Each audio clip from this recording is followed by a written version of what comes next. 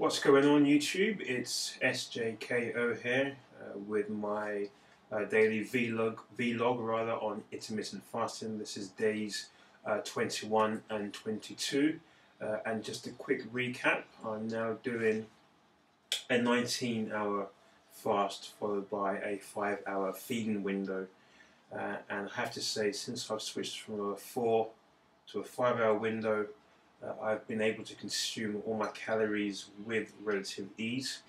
There is still somewhat an element of overfeeding, but what I've tended to do is I've made a recipe for my own protein oatmeal flapjacks, which has around 490 calories with about 50 grams of protein, 33 grams of carbs, fats, etc., etc.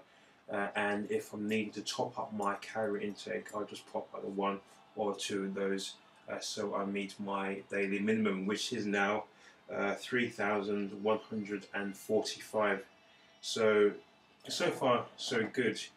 Just to give you an example, yesterday I consumed approximately, exactly 3,162 calories, and that was composed of 71 grams of fat, 293 grams of carbs, 254 grams of protein. Now, I really wanted my protein to be around 300, but hey, c'est la vie. So again, so far, I feel pretty good. I will be definitely switching from a 19.5 to a conventional, normal 16 with an 8-hour window when the 30 days is up, because I want to start bulking. I will also be increasing my calories from 3,145 to around 3,005 to 3,600 calories after 30 days is up, because I want to embark on a clean bulk and try and obviously keep the fat gain to a minimum. I understand there will be fat gains, okay? I'm fully aware of that, but I will try to keep it to a minimum. So I'll also be doing between 15 to 20 minutes of jump roping. I want to bring that down from 7 days a week to around 3 to 4 times a week. So far in the IF, nothing really new to report. I will say, as I've said, over the last 3 or 4 days, my strength gains are increasing. They are improving. I do feel stronger. And I actually like the feeling now, even though I'm consuming a little bit more calories than normal. Come around 2 o'clock, I've got about 12 minutes to go before my feeding window. Come around 12 o'clock, my stomach is literally flat and is growling for food. And in the past, now, if I was consuming over, let's say, 2,000 calories, I'd be, crazy and think that obviously I'm putting on weight or I'm getting fat. Obviously, stupid, rationale, but. With a proper diet plan, 3,145 calories on IF between 2 and 7. So 2 and 7. I feel good. I'll go to bed with a relatively empty stomach, and I start my feeding window the next day with a growling stomach, which is great. So that really is all there is to report. Also, one other thing, I was at the gym today, and obviously, a member of staff, one of the PTs, is following my progress on IF, and when I commented that, switching from a 4 to a 5-hour window has allowed me to consume all my calories, the person mentioned, why don't you just eat like a normal person?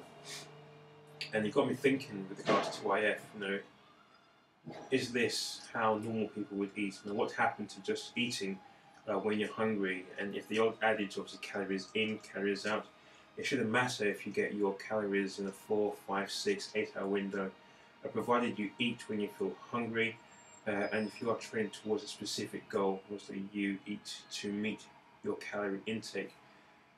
And it does become a bit obsessive, because yesterday I kept thinking, okay, I have a 5-hour window, I've had this much to consume, I've got this much to go, and you start thinking again, and you start obsessing over your food, and it's quite interesting.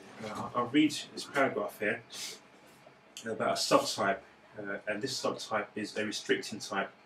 This subtype describes presentations in which weight loss is accomplished primarily through dieting, fasting, or excessive exercise. A subtype.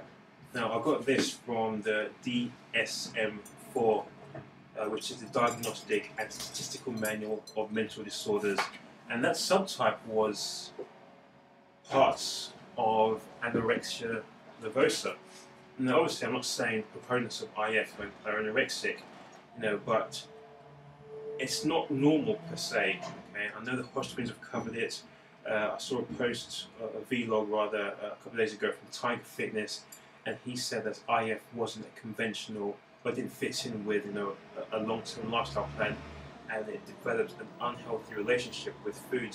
And to an extent, I can see his point. Again, I'm not saying I'm right or I'm wrong. I do like to listen to advice, so please feel free to comment. But I have found myself obsessing over food, as to the quantity, the quality, the timing of it, rather than just enjoying food and just eating as and when. And also, it mentions here that another part of this anorexia nervosa is you develop an obsessive compulsive order, both related and unrelated to food, and those are often most prominent. Most individuals with anorexia are preoccupied with thoughts of food. Some collect recipes or hoard food. Now, I've realised that my obsession with food I'm not collecting food, I'm not hoarding food, but I found myself during IF watching a hell of a lot of cookery shows. Now, I'm not sure if it's a form of self-torture, but I will stick on the cooking channel in the background, watch these guys making fantastic cakes, fattening food recipes, and it's like I'm living vicariously through their eating, their feeding, and their gluttony, and that is where I get my enjoyment from food.